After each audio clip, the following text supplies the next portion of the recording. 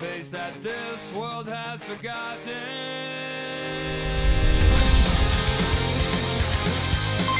Bear in mind, going into this video will contain spoilers for the upcoming Pokemon Sun and Moon game. Don't watch this video unless you want to get spoiled. What is up guys, and of course welcome to another video from yours truly, the Skyrander, and we're gonna talk about the Mega Evolution buff that have happened. It actually isn't such a big buff, but it is a game changer in game mechanics, and that is of course the abilities and base stats that are shifted in the speed tier. Previously, if you were slower than your opponent, even though your Mega Evolution was not, you were still slower turn 1 due to the, of course, mechanics actually being of second nature when it comes to affecting the likes of speed stats. The speed stat went before the Mega Evolution, even though Mega Evolution has priority. Now the shift is so unfolded that it actually goes turn 1 when it comes to Mega Evolution, then the shift of speed tiers. Which means that Pokemon, of course, such as Mega Dainchi, will now be born with the 110 base it was made to become in, and not those 50 base first turn, which of course means a big variety for a plethora of mods. So we're actually gonna go over them one by one and just talk about them a little bit. And I should say this list only includes Pokemon that actually has a shift in their speed tier or ability, and looking forward to actually just go on and buy it basically. Gengar gets of course a speed raise to 130 from the get-go. It is banned by Smogon rules today, should be mentioned, but it's very likely that he'll come back even though he has that Shadow Tag ability onto it. Kangaskhan getting that speed raise to 110 speed. Mega Pinsir of course go for, I do believe, from 90 to or 85, I mean 85 to of course 105 from turn 1. Mega Medicham goes of course for 80 to 100 turn 1. Mega Alakazam, which might actually become a bit of a threat now, so were from the beginning but definitely are much more menacing now, going directly for 150 base speed, which is generally scary because you could always utilize yourself that you are slightly faster, but this is definitely not of those times. Mega Redeckel fast by default. Mega Scizor getting that slight boost, which could be helpful for it actually. Mega Manectric, of course, getting that speed directly. I do believe it's 105 today, get directly for 135 time with Mega Lopunny. Also a very scary speed here to be on directly because it is forced out easily, and being able to of course Mega Evolve without worrying, yeah, that's a big deal. But a big deal is also Mega Houndoom, which as of today is a 95 base Pokemon when it Mega Evolves going 115. The reason this is a big deal is because it now actually outmaneuvers Pokemon by default. It could be extremely helpful for it. It still has a rather, one should say, lacking move pool, but getting that extra speed is going to be helpful for it, or at least in the metas that are today. Hopefully in the new metas it stands just as tall really. And then we have Tyranitar, which, and then we have of course Mega Blaziken, which is, I mean it's a speed race, but it gets a speed boost, so it's kinda relevant. And then we have of course Mega Bayonet, which actually might be that much more interesting. Not the extra speed race, mind you, but ability Prankster, which of course goes by default, meaning that when you're Mega Evolved you will directly be able to go in for that Will-O-Wisp or Thunder Wave or Pain Split or Destiny Bond, whatever your heart desire, you have the ability to do so with Bandit without being in a massive disadvantage. The reason Mega Bayonet has been somewhat unreliable when it comes to the meta as of today is because of the Prankster ability kicking it out the turn after, which making Mega Sableye much more reliable, or actually not Mega Sableye, regular Sableye, much more reliable than Mega Bayonet, and it could even imagine to become.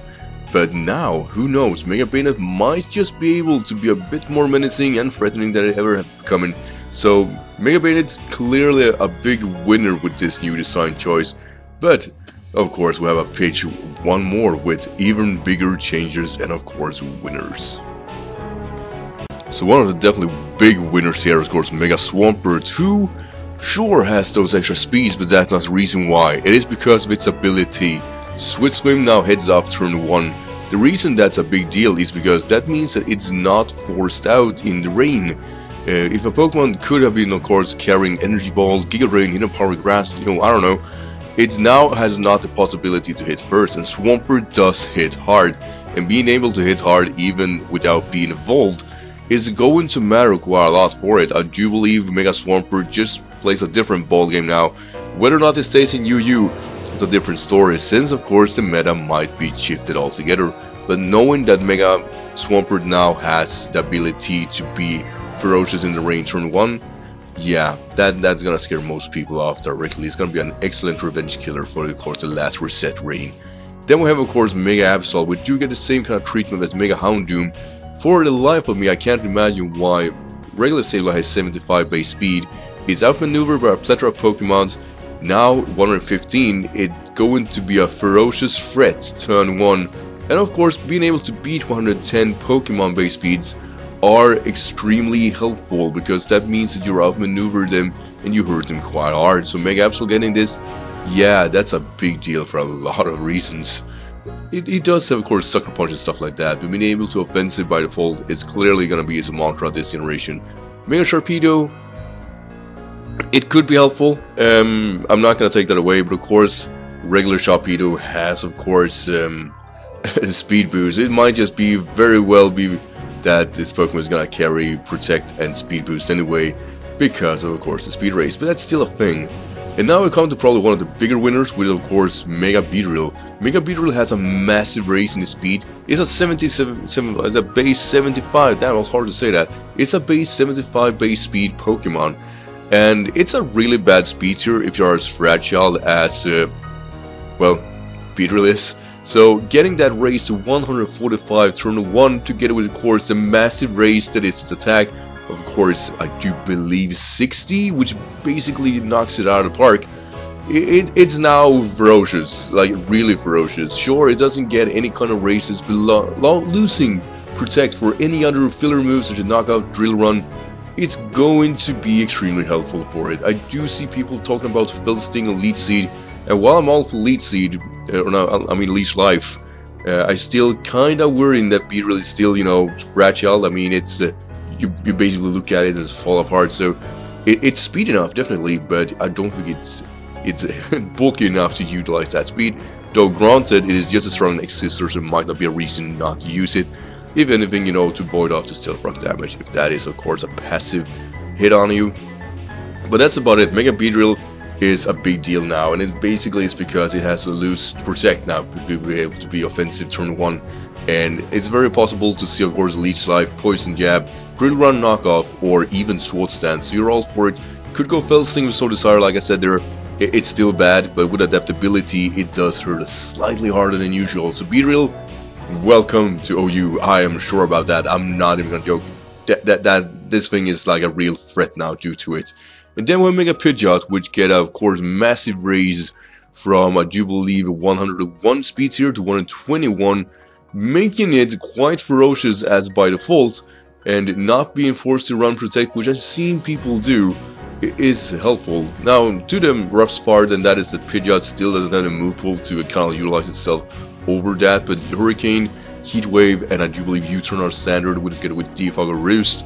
And now it's able to do whatever it so desires if you don't want to carry Roost, or I mean Protect. Having that said, 101 is still a good speed tier for it, so it's not the game changer, but it's a helpful change for Pidgeot.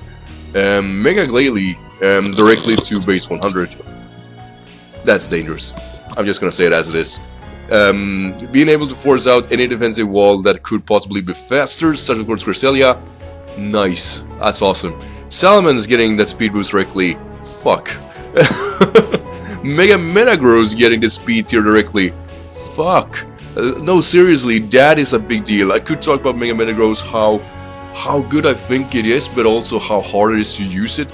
I've used the Leaf Form a plethora of times, so I kind of feel I have the ability to talk about it a little bit. Mega Metagross, of course, sparse in that 70 base speed is not a bad speed tier whatsoever, but being forced to carry Bullet Punch or Pursuit to be able to Mega Evolve without getting damage, that's the issue with it, because it's very easy to take down or whittle down a Mega Metagross if you know what you're doing, and I do believe most people do. It definitely represents, of course, the League format, not so much the OU standard plays. But what I want to say is that with the directly this speed tier and not being forced to use possible speed or Bullet Punch, could make Metagross all the danger it previously were, and I don't like it. I definitely don't like it. I think it's definitely what tips the corner of what is to be considered broken, because this thing hurts hard. Being able to at least win the speed tier against it once is more than enough to whittle it down, but now when it's actually a speedier mon, yeah, that's a real danger right there. Mega Lucario getting that speed race, that's not gonna be broken. Mega Sceptile getting, of course, that race, super helpful for it because of the speed tier that Mega Sceptile is representing. Mega Sceptile is a super speedy mon. Having Pokemon being able to outspeed it is super frustrating.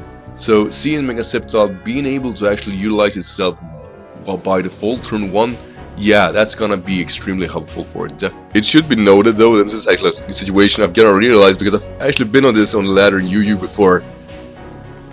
Beedrill versus Sceptile is now gonna be at speed tie, because previously Mega Sceptile had a chance of KOing, of course, Beedrill if it didn't carry Protect, but now that they share speed here and they're both 155 from turn 1, oh my god, it's gonna be a nightmare. And then we have Mega Lopunny, which of course with its 30 boost in speed, making it 135, it still could be used well with Fake Out because it has Scrafty. Scrafty basically means that this Pokemon hits anything it needs to. So while the speed boost directly is a clear perk for it, it never really struggled. So I think Lopunny might as well look much the same for, of course, this generation. And then we're gonna follow up that with Gallade. Gallade, I do believe, is the Pokemon that got outshadowed with, of course, Mega Medicham, mostly because of course, lacking Fake Out and being of 80 base speed, not by default. Now, I do believe it's slightly more dangerous. I should say that Mega Medicham is still superior Poke due to, of course, the sheer amount of power that Pokemon represent, but seeing Gallade like this, yeah, it might as well be much more reliable this time with that 30 extra speed, making it 110 Pokemon. Speaking of another 110 Pokemon, which is not Audino, Mega Diancie probably got the best bulk out of everyone, really. Not so much because of the speed, actually. I'm going to be completely honest here. Mega Diancie has always lacked actually a proper hidden power, and they fixed that already. So if you're gonna carry hidden power fire to be able to take down the likes of Paraforn, you can do that without actually risking yourself of being a worse speed tier. So you can, of course, creep with a lot of tweens. But of course, we're gonna talk about the things that matters. You are not forced anymore to run Protect. You were forced to run Protect if you use Mega Diancie. Hell, I can only tell you as much of my experience when it comes to Mega Diancie, which I do love. Mega Diancie is the Pokemon for me, definitely my favorite Pokemon this generation.